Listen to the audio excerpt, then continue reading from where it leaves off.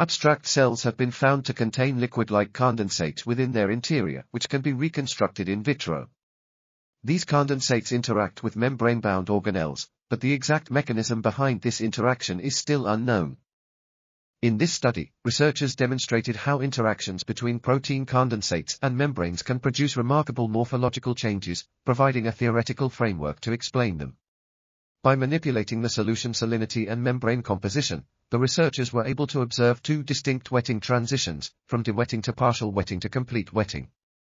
This process was accompanied by the formation of intricate curved structures, which were determined to be caused by the interplay of adhesion, membrane elasticity, and interfacial tension.